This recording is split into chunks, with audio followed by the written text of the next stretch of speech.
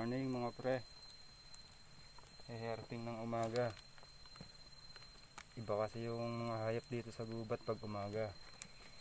Pero syempre bago tayo mag-umpisa, magkakape muna ako. Ayan, kagawa ako ng paraan para makapagkape ko. Teka lang guys ha. Stay put lang kayo dyan. Dito na kami natulog sa gubat para makapag-umpisa kami sa para diretso herating na.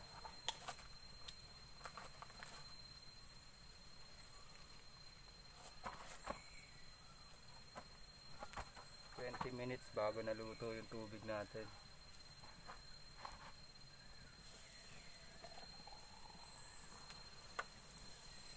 Meron ba? Oh, pre, gising ka na? Titimpla lang ako ng kape, mag-uumpisa na tayo. Look at me now, I'm falling. Ito talaga tubig na to.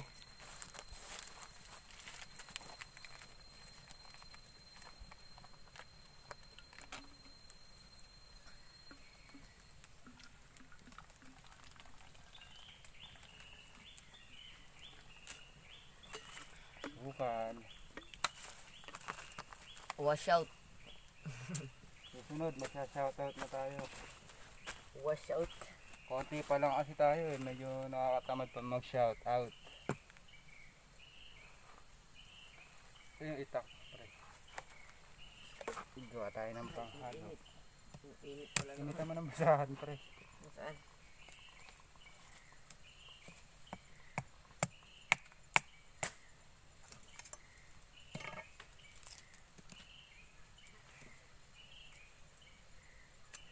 Tahimik dito, no?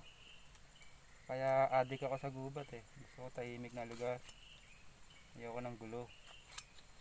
Pero kung gusto niya ng gulo, gusto ng iba ng gulo, mapupuntahan ako, di ba? Pag ginulo nila ako, dito ako madala sa gubat. Coffee. Aray, kupi. Kupi. Ini. Kayo, ano oras na? Alas 7?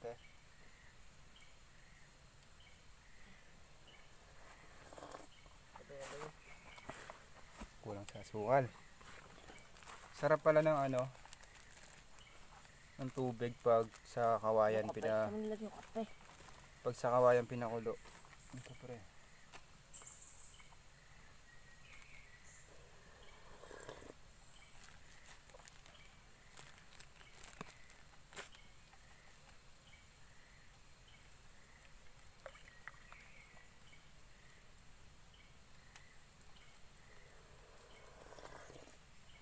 Sarap.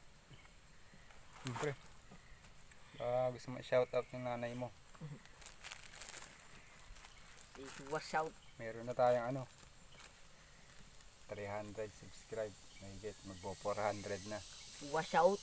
Wash out. Pag meron na tayong ano 1,000 subscribe, may mga challenge akong gagawin.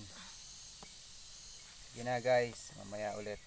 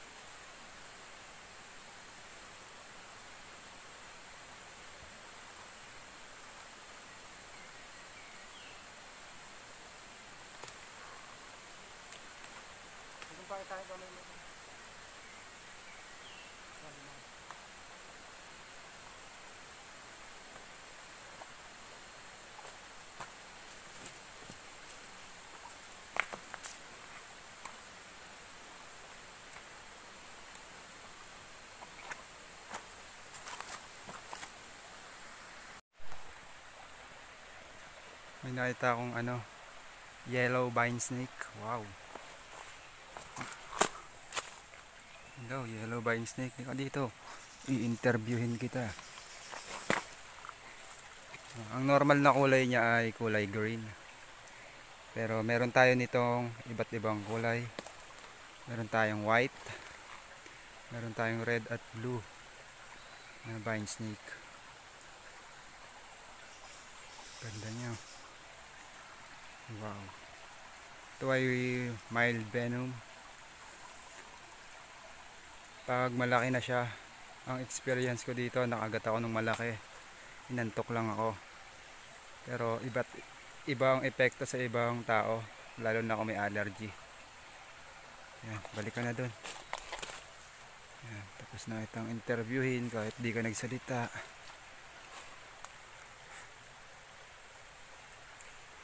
Oh, ka na mahiya. Tara, pagpatuloy natin ng paglalakbay sa mundo ng gulang. Meron tayong nakita ditong gumalaw kanina. Anong uri kaya to ng insekto? Tiyaran, isang binigaron.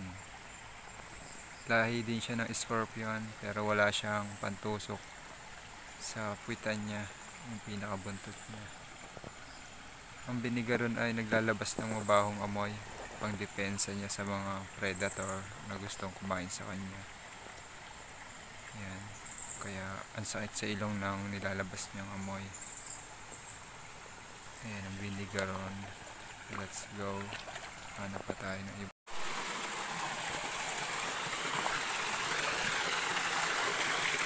Meron tayo nakitang plabo.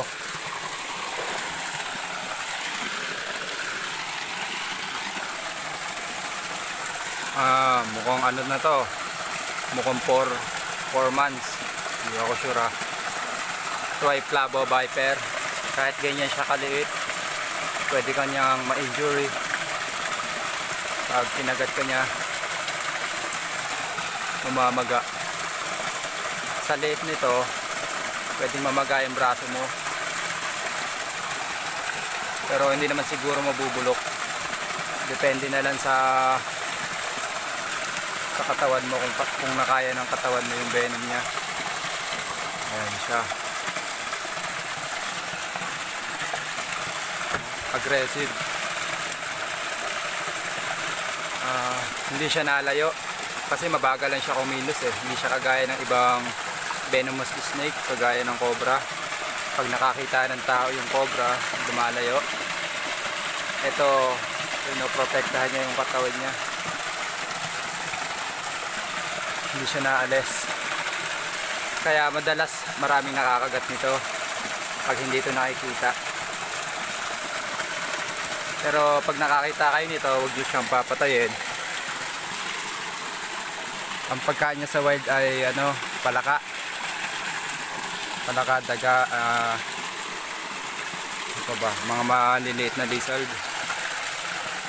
Tara, let's go. Ayan, ang ganda dito, men.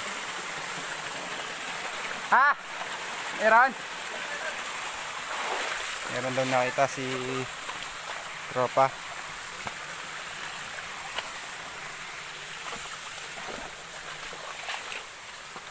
Ano, nakita mo pa rin kakaiba? Saan? Ito. Saan? Wala na. Ayun. Kita niya mga pre.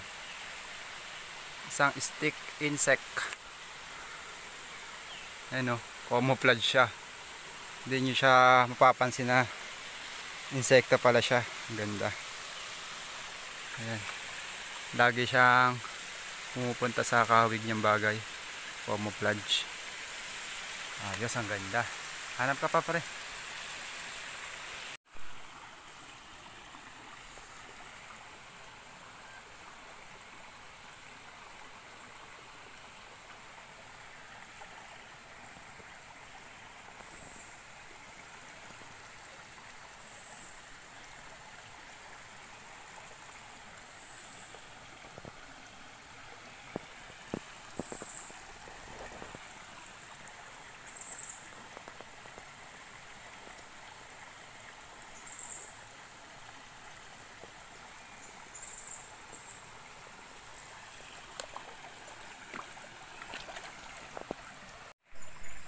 Ito ay isang millipede. Siya yung kumakain sa mga nahuhulog na prutas mula sa puno. Kumakain din siya ng mga dahon. Yan, ang sarap niya gumapang sa kamay. Kakakiliti. Bumalik ka na dyan sa pinanggalingan mo.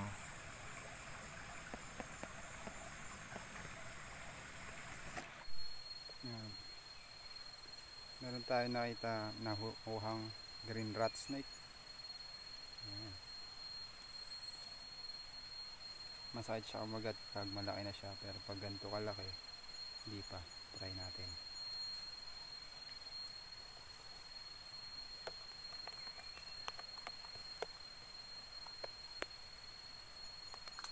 Wala siyang kamandag, huwag kayo mag-alala sa akin mga pre. Ayan. Kagat niya sa akin, bali wala. Pero sa daliri masakit. Ayan. Green rat snake. Hello ka sa camera. Pagkain ito sa wild, mga ibon at panike at daga. Madalas siyang makita sa mga puno kasi doon talaga yung tirahan niya, hindi siya pang lupa.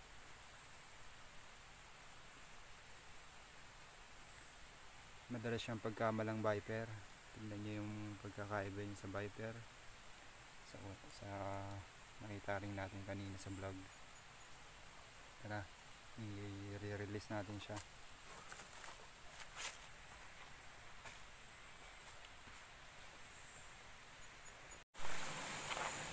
Tapos na yung vlog natin, maliligo na kami. Sakit na kami sa taas, pero linisin muna namin yung mga kalat dito. Ayan, sinusunog na yung iba.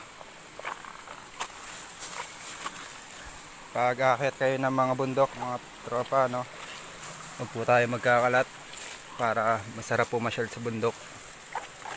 Madalas kasi kami maglinis dito, lalo na pag mahal na araw, sobrang daming kalat.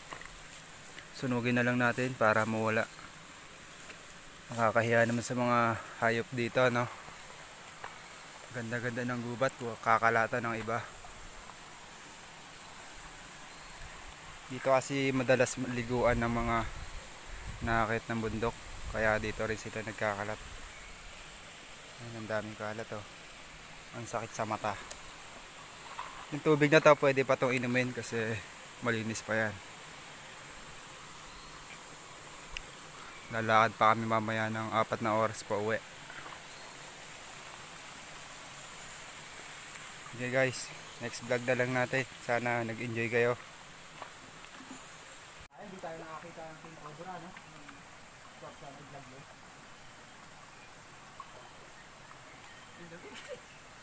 Tayo kakain mamaya, ulit na natin ng ito.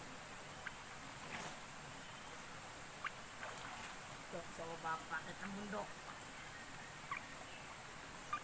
Lamig! Kabisa ko pakit ang bundok. Sarap. Init.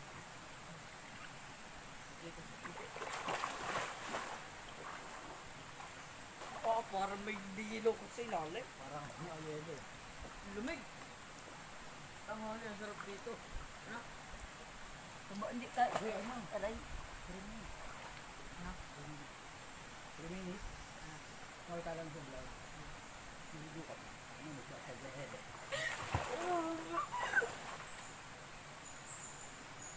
Init ko rin mamaya pagtaas natin, no? Hindi, pag dito kasi sa baba malamig, gawa ng mapuno.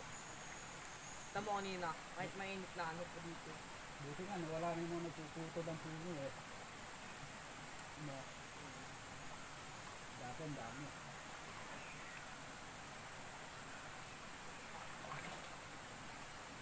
Bumulat ng mga yan.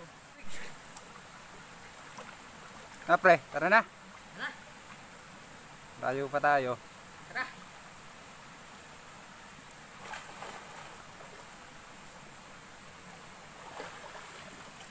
Ay, maganda na tignan, wala nang kalat. Sinunog na namin lahat. Let's go, Brad. Ha? Yan, nandito na tayo sa ibabaw. Doon tayo galing sa kabila nun. Ang layo. 2 oras na lang yung lalakarin natin. Makakarating na tayo sa motor. Shoutout nga pala sa mga tropa dyan na gustong sumama. Hindi po pwede dito yung may sakit sa puso at mayroong hika, para maiwasan natin yung disgrasya. Yan. Mahirap kasi dito pag hindi ka sanay sa bundok. Nakakapagod. Yan. Dito na natatapos yung vlog natin. Puputulin ko na. Salamat sa panonood nyo. Sana nag-enjoy kayo. Abangan nyo yung next video natin. Patuloy lang kayo sa panonood.